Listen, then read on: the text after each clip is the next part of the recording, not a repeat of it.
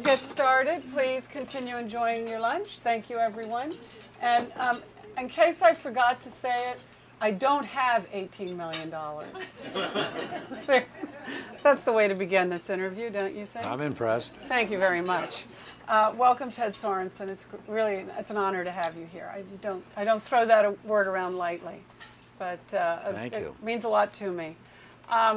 I enjoyed your book so much, and as I said before, I really enjoyed the audio book. And what the audio book allowed me to do, in some ways, was retrace a lot of the pathways of I know you don't like to call it Camelot, but the Kennedy era.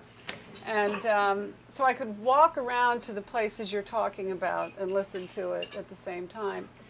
And yesterday, even though you don't really write about it in the book, I just felt driven to go to the Kennedy gravesite, which I did. And when I was there, I wondered, do you visit the gravesite? No, not because I don't think of it with the greatest respect, but it is also as a reminder of the saddest day of my life. So it's too sad for you to go there. Have you been to the gravesite? I have been there. I have taken visitors there once or twice. But a long time ago, not? Long time ago. And it's, you make this very clear in the book that you, in many ways, are no less sad now than you were when he died. It's a sadness that won't leave you. That's true. Life goes on. I've had an interesting and challenging and very fortunate life since JFK's death and all these years since I left the White House. But that particular chapter was, for me, the toughest chapter in the book to write. The chapter about about learning about his assassination. Yes. It was interesting too, because you make a point of saying that you happened to be at the White House. You saw him the day before when he left for Dallas. And in fact, the last time you saw him, you handed him some notes. It was just That's right. The most inconsequential of That's right. moments. It was, I can still see it in my mind's eye. He was about to get in his helicopter on the back White House lawn, which would take him to Andrews Air Force Base, where he would board Air Force One for Texas. And then you went about your business. Yes. And the next day, you had been, what, were you at the Pentagon? You were out of the White House, and your driver told you to call the White House or return to the White House. No, actually, I was in a White House car on my way back to the White House. Okay. And I really don't like talking about this, Carol, I'm sorry. But the dispatcher's voice came over the radio. I could hear it. Do you have Mr. They didn't say Mr. Sorensen. I had a Secret Service. What was your Secret Service name? I am happy to say I've forgotten it. I guess you didn't like it very much. No, I just have no recollection of what it was. But oh, thanks. The dispatcher said it's Mr. Sorensen in the car, and the driver said yes, and the dispatcher said please return to the White House immediately. And I couldn't imagine what could be the reason for it. Because what had happened was unimaginable. I'll say. And the interesting thing to me, and you remark about this, is that when the death was confirmed, there was no chaos, there was no drama. Everybody was just. I wouldn't say there was no drama. Well, drama's probably. But there was no chaos. There was no shrieking. Because the means of information were so limited back then. You went to a Secret Service office where they had a direct line to Parkland. Exactly. But it wasn't like it would be today. And you were supposed to go to your brother's for dinner, but then you were asked to come to Andrews to. Yes. You read the book well. Well, it's twice. But that was the first time you cried. Oh, please. No, what I relate in the book is that my brother, who was the deputy director of USIA, insisted that I come out to have To his house for dinner. dinner with him and his family, and I did not want to be alone, and I went out there, and then, oh boy, and we had, dinner had just started when the phone rang, and it was Lyndon Johnson on the phone, and this is tough. I really don't talk about this. He was very nice, and he urged me to stay, said how much he needed me, how much he understood how I felt, and that he wanted me to come to see him in his office, if possible the next day, and that is in his office, which was the vice president's office. He was still calling from there. Oh, God. And so I agreed that I would try to do that, and he thanked me, and I said, "Thank you, Mr. President." And I broke down. And after all these years, I'm sorry, but I still don't like to think about that, even that 1 second. Well, I understand. May I read some of your own words back to you from your book? Yes, but please pick some other chapter. I hope this doesn't make you sad. I thought this was, I thought it was poetic. It had music to it when I read it, and especially hearing you read it. But I remember John F. Kennedy clearly. I remember him clearly despite the idolaters who have almost buried the memory of the real man under a Camelot myth too heroic to be human, despite the exaggerated attention and speculation, some malicious, some merely mindless, focused on allegations about his private life, and despite the revisionist detractors whose hindsight distortions of his life and record have not lessened his hold on America's affectionate memory. Too little of what he said privately was written down. All too little was written with his own hand or recorded in his own voice. Hindsight, grief, and wishful thinking, no doubt, make somewhat selective the recall of even those of us who knew him well. But what I do remember, I remember clearly, not as a professional historian or as a detached observer, but as a friend who misses him still. And that really is the book. That's what the book's all about. That's what the book's all about. Or at least part 2 of the book, the middle part of the book. First part of the book is about my own yes, your own journey.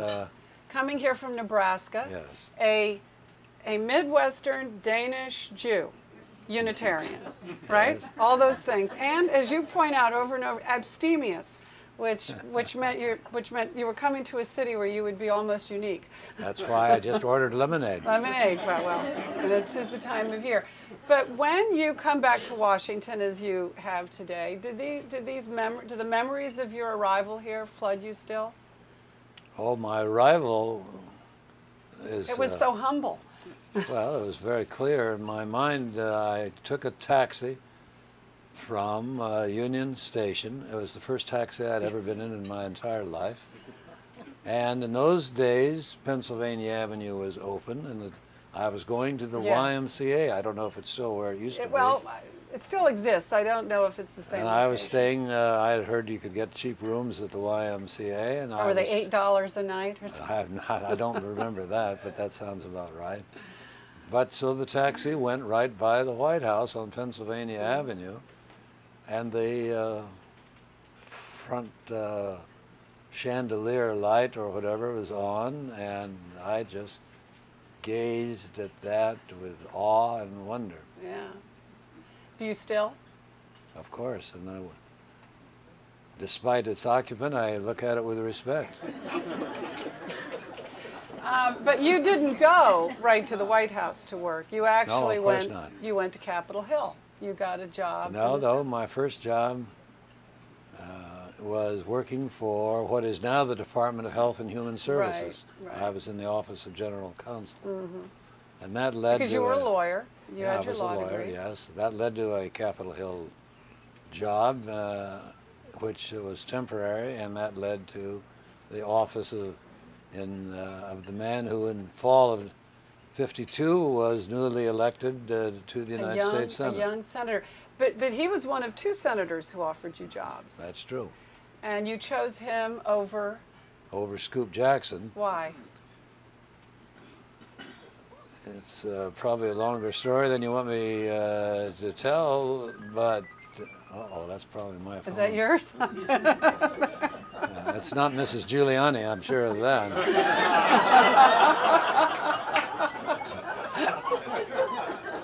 Well, we'll let it. So we'll ignore it. you know, Paul Douglas of Illinois, one of the great United States senators, was the chairman of this temporary committee I was working for. Do you want to hand it to me and I'll give it to Paul? Yeah. And then Paul can look out for it for you. Yeah. I'm going to do this. Here, now hand it to me. Now give it, and I'll give it to Paul. Okay, there. Thank you. And then will we pass this down to, now go on with your story. So choosing Jack Kennedy over Scoop Jackson. Yes, so Paul Douglas said, I couldn't go back into the executive branch because Eisenhower had just been elected president, the first Republican in 20 years, and he asked for a freeze on executive branch employment. So Senator Douglas said he would recommend me to some of the new incoming senators because at least 3 of them were members of the House, Democratic members of the House with whom he had worked. Mike Mansfield, Scoop Jackson, and Jack Kennedy. And letters were written by Senator Douglas or his administrative assistant, Bob Wallace, to all 3. I'm not sure they ever heard back from Mansfield. But the other 2 both said they were interested, and both interviewed me, both offered me jobs. My mentors in Washington at that time, one was Senator Douglas's administrative or legislative assistant, Bob Wallace. The other was a lawyer here named, who later became a distinguished lawyer in New York, Stanley Gewirtz. Both of them said to me, oh, take Jackson. Yeah, because he's the tried and true. He's tried and true, progressive from the progressive Northwest, got a great future. Jack Kennedy's dilettante. He's too close to his right-wing father.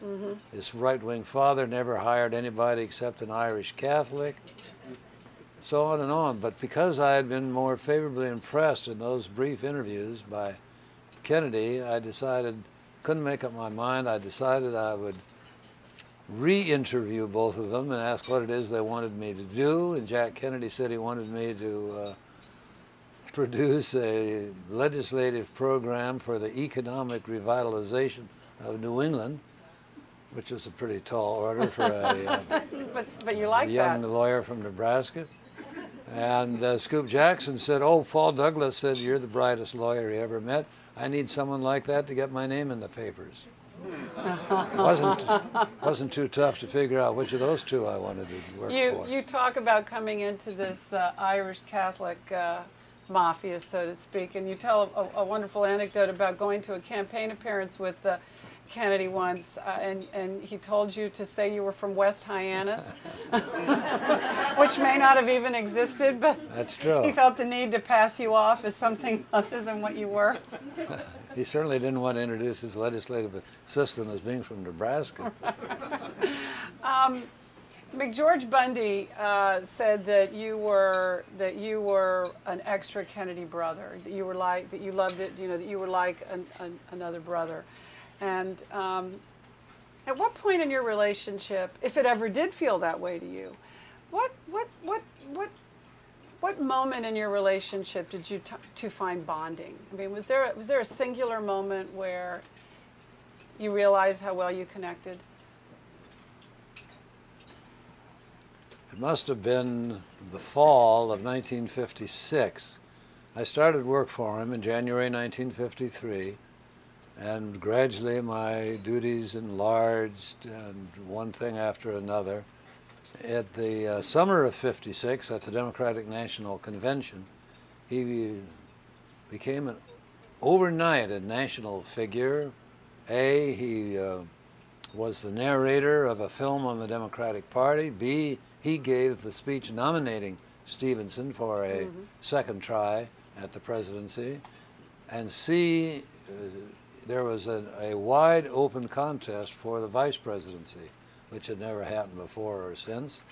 And it ended up very exciting. A lot of distinguished people were in that race, including Al Gore Sr., Hubert Humphrey, Estes Kefauver, Kennedy, and it became a seesaw, exciting finish between Kennedy and Kefauver, and finally he went to the rostrum and said, in the interest of party unity, or I don't remember the exact words, I move that Estes Kefauver be nominated by acclamation. No one had ever seen a Politician step back like that, and he was so wonderfully telegenic that he became an overnight hero. He left on a European vacation, just as happy that he wasn't going to be the running mate on a losing ticket. And when he came back, I went over to his home, which wasn't that far from mine. It later became known as Bobby's home, Hickory Hill. And I put on his dining room table in stacks all these invitations that had poured in to the office. I tried to arrange them according to priority and calendar and geography, working out sort of a rough schedule for the fall. And he looked at me and said, "You might as well come with me." And for the next 3-4 years, just the two of us traveled together everywhere to all 50 states, some of them more than once. He didn't make an appearance without you in the mix, basically. Well, I was certain, I don't know about the mix, but I was certainly close behind. It was during that time that we bonded. I could think of only one instance in the book where you were actually asked to leave the room once, and that was by Bobby Kennedy. And that may have been more of a power play than authentically necessary, right? Well, that was after Bobby had joined the team and was in effect becoming the campaign manager. I was too young, inexperienced. Were you a threat to Bobby? Was I? A threat to Bobby. Well, that's all described. More of a brother than a brother? That's described in some detail in the book. Bobby and I did not start out on the best of terms. When I was an assistant to Jack Kennedy, he was an assistant to Joe McCarthy. And which ran counter to virtually everything you believed in. That's true, and we looked at each other with a certain amount of suspicion because I was neither Harvard nor Irish Catholic. Right. You were Nebraska, Danish, Jewish Unitarian, and abstemious. And I don't know whether you played touch football. Well, you did play touch football once with Bobby, and he decked you, right? You've got all the bad stories. I remember exactly. It was the Saturday Evening Post, which wanted to have some pictures for an article they were doing on the young senator from Massachusetts. And so we, that is, Jack, Bobby, and I, agreed to have a pretend touch football game. Photo op, we now call a photo op, yes, on the lawn right across from the Senate office building. The original Senate office building. I think it may be called the Russell Building now. And so we went out onto that lawn, and the idea was Jack would throw me a pass, Bobby would defend. I went up for the pass, and as I did, I was tackled, which is not usually the way. Touch football. I think there may have been more in that than just... I went down on the grass in my one good Senate suit. That gave me some sense of how he felt, yeah. When did you first meet Jackie? Oh, Jack, the courtship between Jack and Jackie must have begun in the summer of '53. I don't remember the exact date. But she came to the office with him once, and And did other women come to the office to see him too? I mean, were you used to a lot of girlfriends in his life? No. No? That doesn't mean there weren't, you just weren't meeting them. Or did you know Jackie was the one by the fact that she came to the office? I knew she was the one by the fact they became engaged. Okay, well, did their relationship surprise you, or did she seem to you to be the match for him? I mean, did you get it the way people have always seemed to get it, that they seem like such a pair? Oh, for 50 years, I thought Jackie was the most wonderful woman in the world, and I miss her still, and still think she was wonderful. My impression would be that your relationship with her became closer and better after his death. That's true. That in the White House she was around and friendly but distant. Yes, she was, yes, distant is exactly right. She was the president's wife. She stayed in the East Wing. She attended to her little children. Mm-hmm. And so, although we certainly had mutual respect and affection, it was not that close until after Jack was gone. And you make a point of saying that you really weren't part of what the Georgetown scene of the Kennedy era. You didn't socialize with the set, the Kennedy set, that much. That's true. And you didn't mind. I wasn't there to be his drinking companion. I didn't drink. You didn't I drink. was there to be his policy and speech advisor. But you had no desire to be in that world. You saw it happening around you, though, and I gather there were times that, I mean, you talk about going to Joe Alsop's, you talk about going to Mrs. Graham's. You tell a wonderful story about a woman named Mahoney. Was it Frances Mahoney? Florence Mahoney. And she lived to be 103 and was one of the great ladies of Washington and died not that many years ago. She did something that, during the Cuban Missile Crisis that could not happen today. She sent you. It could. She sent you dinner. She sent you dinner at the White House. That's and you very actually true. received it. Maybe the Secret Service tested it on the way in. I doubt that. I thought that I almost have a vision of her having it delivered right to the gate and it being taken up to your desk. Jackie, when you were writing your book, Kennedy, when you wrote your first book on Kennedy, she sent you marvelous notes that I thought were very interesting. Her particular changes she wanted you to make. They weren't heavy-handed, but they were very precise. She had very precise feelings about certain things. Do you want to talk about that? I was living at Hyannisport, where Jackie had her home still at that time, when I finished my manuscript on my first big book, Kennedy, and I asked her if she would like to read it, not because I was submitting it to censorship, right, but because there were some things that she knew more than I did, and she made many corrections and suggestions, none of which involved policy or substance in any way, but all of which were quite important for accuracy, such as, I had one statement about Jack being not that big a drinker, but occasionally having a vodka in the afternoon. She wrote in the margin, never. And one thing she was very insistent upon was when I referred to the little boy as John, and she said, please do not use that name. He hates it, he's kidded about it. It's a babyish name, and Jack and I never used it. I'm not so sure that was You're not true, so sure that's true, but nevertheless, I changed it.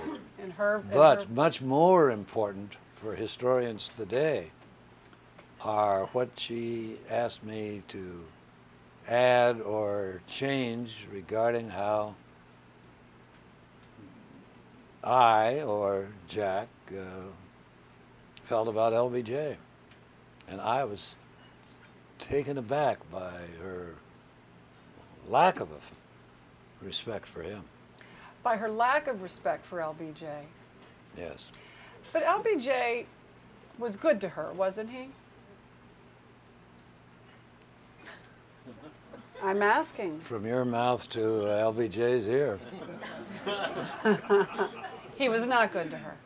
Well, of course he was good to her if you... He needed her. If you think honeyed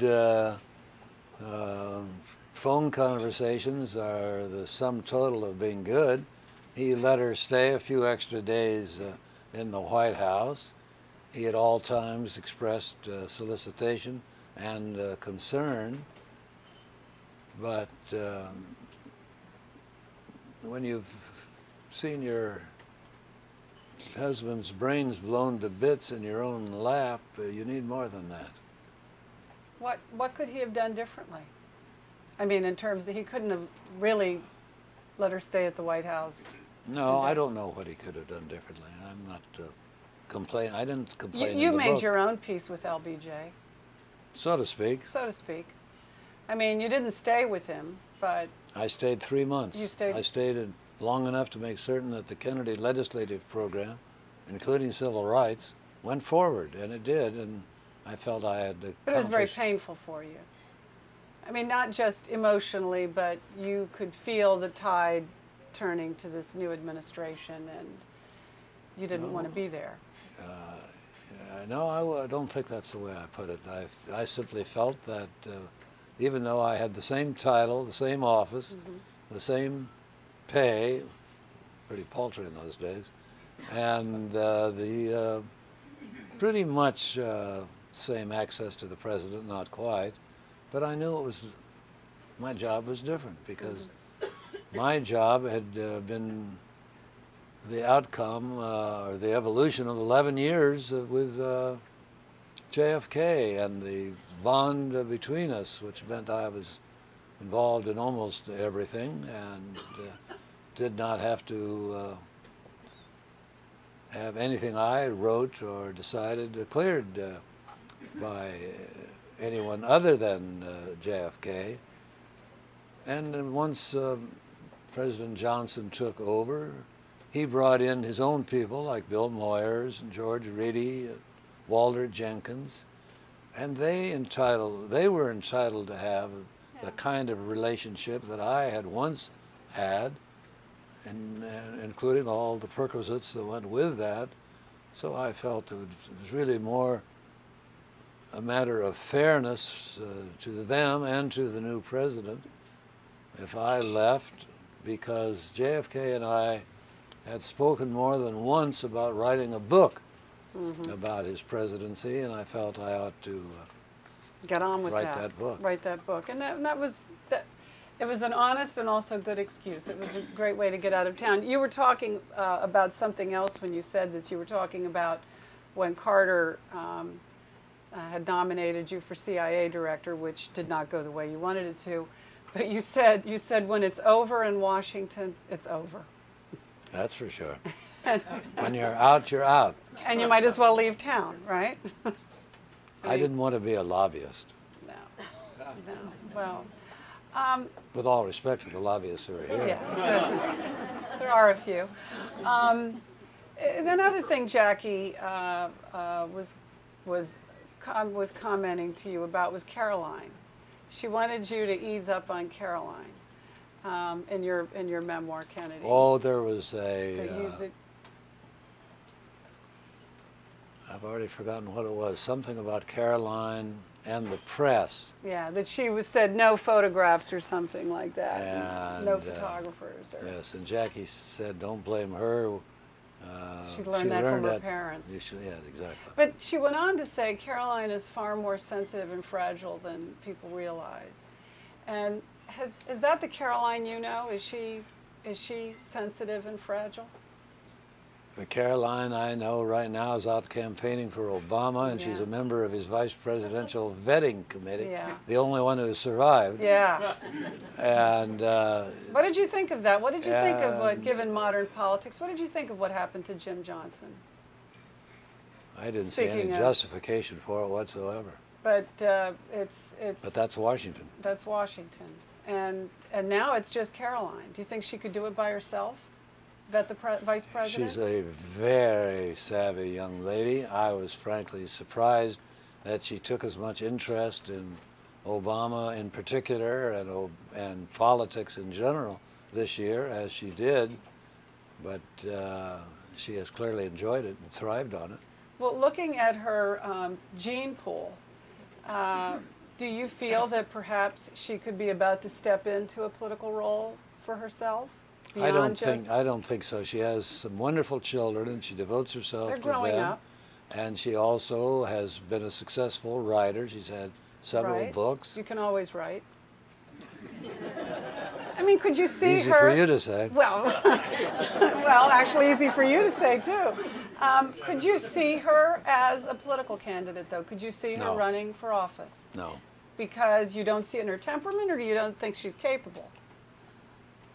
She's capable of anything she wants to do, but I think she has more important priorities.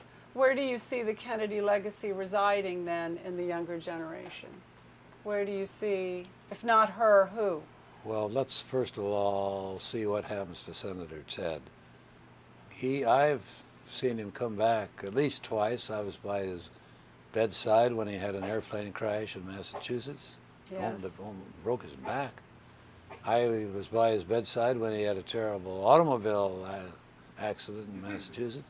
He came back from both of those, and I'm hoping and praying he'll come back from his present illness. Have you talked to him since his brain surgery? No, I wrote him a note, but I did not want to intrude into that.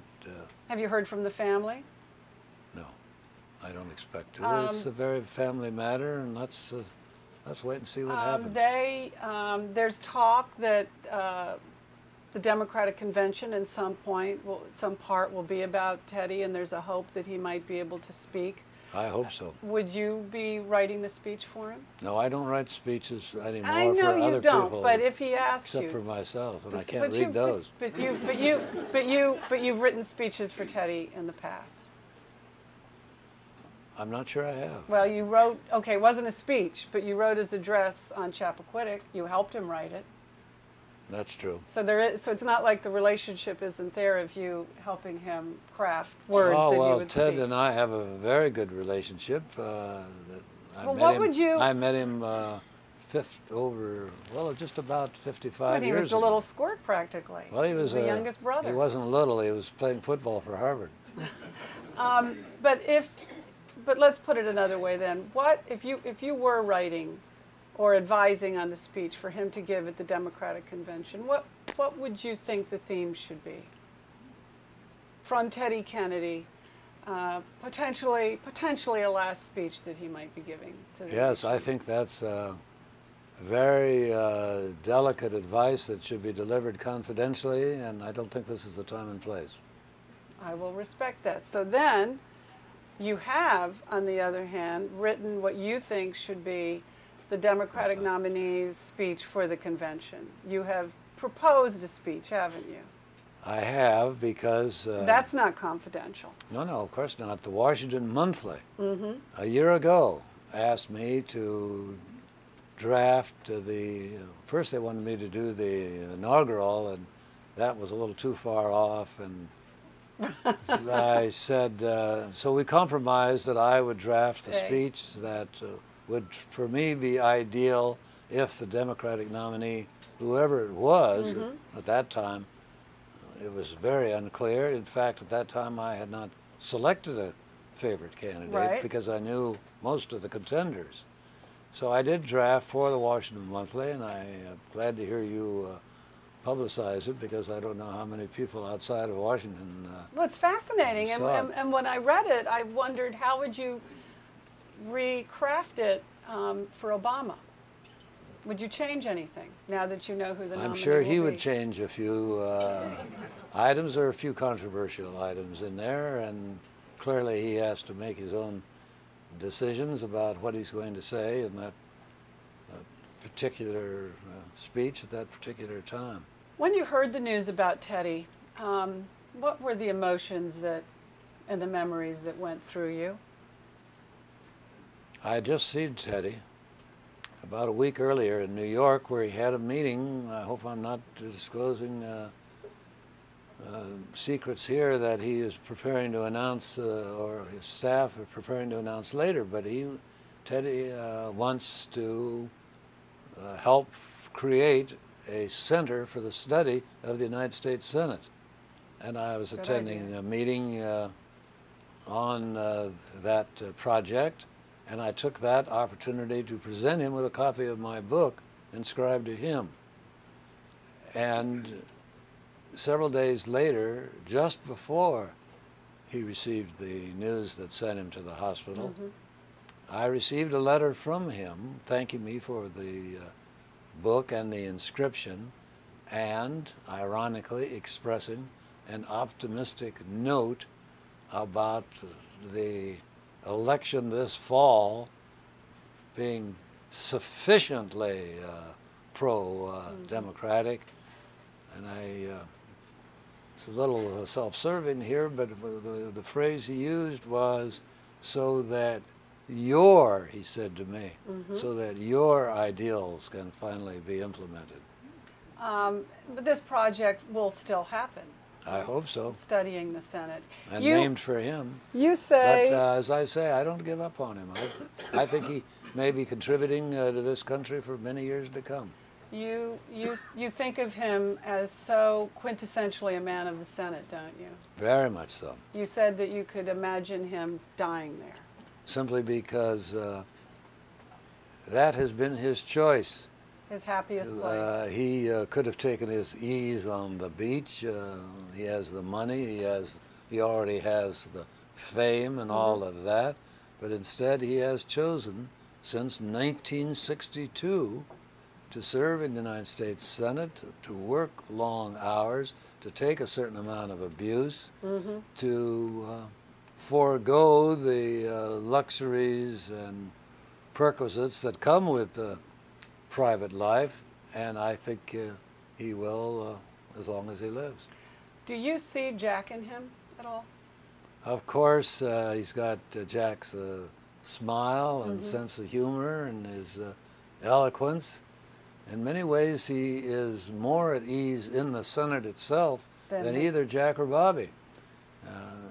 And Teddy is a good senator. He knows how to make agreements with the people on the other side of the aisle, and he knows how to take a certain number of slings and arrows, and he's a natural, and I think he goes down in history when he leaves as one of the great senators in history. Do you see the president in Caroline?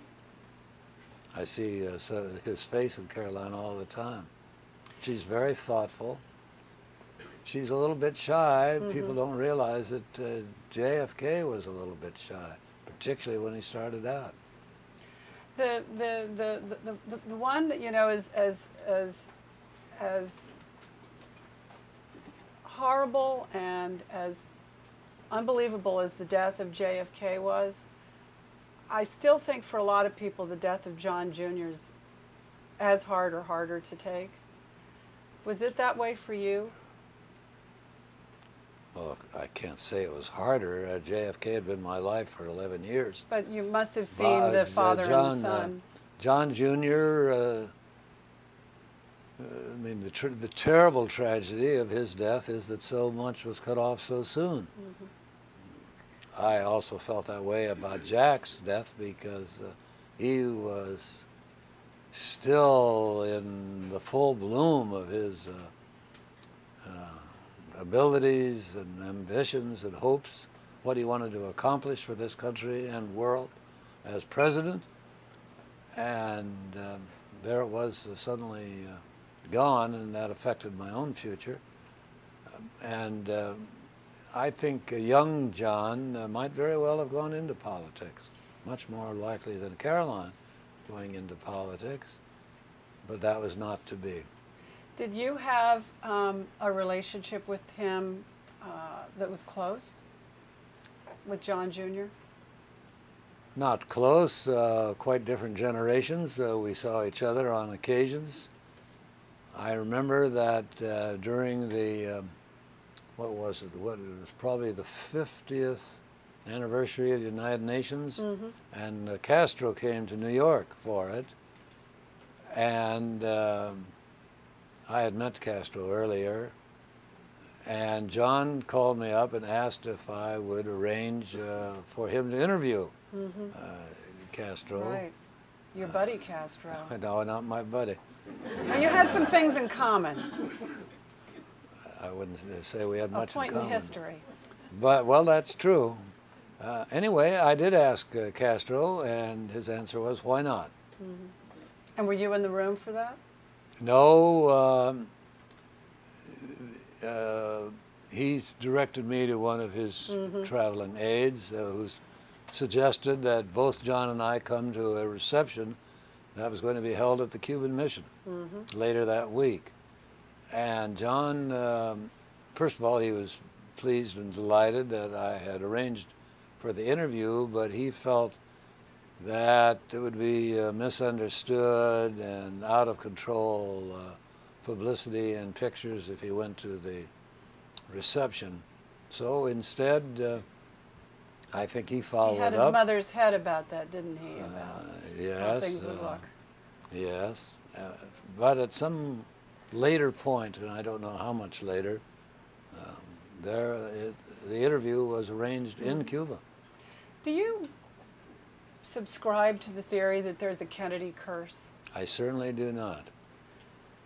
I think the They've had Kennedys have had, yes, curse, bad luck, a family that has given so much to this country, that has served, had so many people serve in high position, who've been blessed with good looks and good brains and good personalities.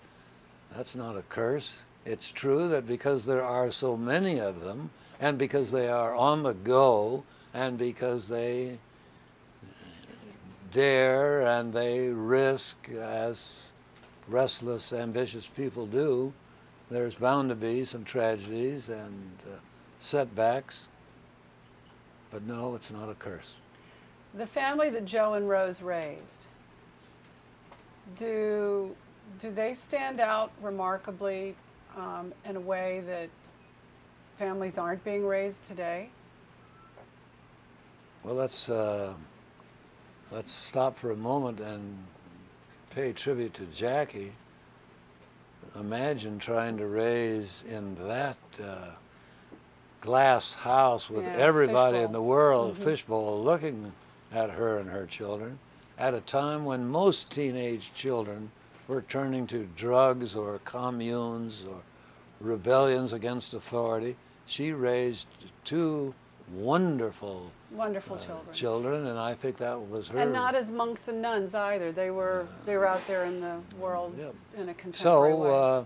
So let's start there, and then going back, I would say both Joe Kennedy and Rose Kennedy did a marvelous job. Joe Kennedy interested his children, and particularly his sons, in public service, including politics and governmental affairs, and Rose was the source of religious instruction for the children. JFK never tired of quoting to me what she never tired of quoting to them. Of those to whom much is given, much is required. Which isn't all that different from ask not what your country can do for you, ask what you can do for your country. Well, I know you don't like to be called a speechwriter. And I was once a long time ago. I've decided just to call you a collaborator, because in reading... That had another meaning during World War II. Yes, it did. But, well, a speech collaborator, how's that? A word collaborator, because you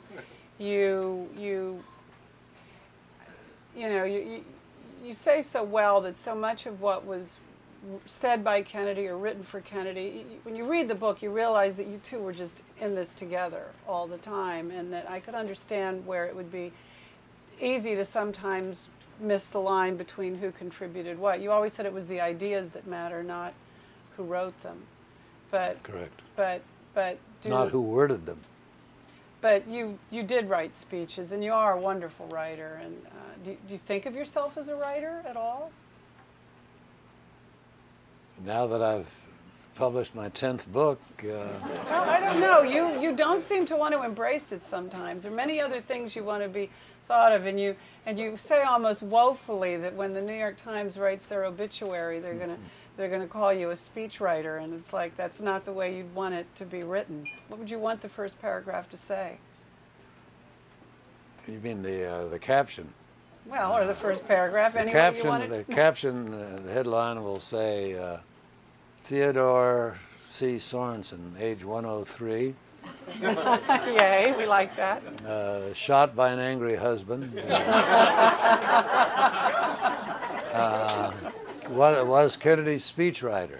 And by the way, they will misspell it as they usually do. Yes, yes, yes. It's Ian, not Owen. But speaking of the New York Times, it was just a couple of months ago that marvelous Q A feature they have that was nice. asked me that very same question. Right. You know, what would I want to be called in that headline if it had to just be a few words? And I said, servant of peace and justice. Well, that's a good one. There was, in our last few minutes, I want to read something that you said that I wanted to apply to right now. You know, right now in our political campaign, you were talking about JFK's campaign for president, and you said the campaign has not really changed. Campaigning has not really changed all that much since JFK. Only more expensive and frenetic, but the core requirements: address the issues that matter to people, have good ideas, good staff and strategy, and most of all, work harder than the other campaign. You say that worked in 1960. Does that still work today? Yes, where did I say that? You said that somewhere in your somewhere in the vast out there of all my research. Do you not agree with yourself? Yes, no, that sounds.